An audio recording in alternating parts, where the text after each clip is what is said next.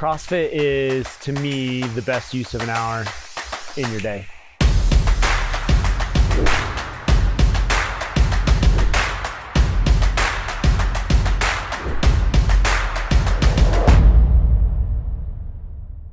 Josh Slattery. I own OTAC CrossFit and Old Town Athletic Club in Fort Collins, Colorado. I started as a kind of a functional personal trainer, so it was just kind of a natural progression into CrossFit.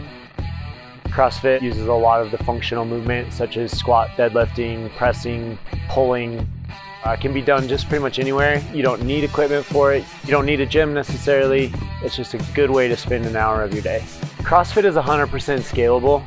It's not something that can't meet you where you're at. That's what your coaches are there for. They're there to help you get the most effective workout you can with any limitations that you might have.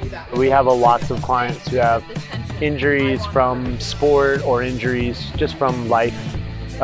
Or you're just at a different life stage, and that's totally fine. My favorite thing about CrossFit is the community, by far. The CrossFit community is a very tight-knit community. We don't just hang out in the gym, we hang out outside, so it becomes more a group of friends that you're hanging out with.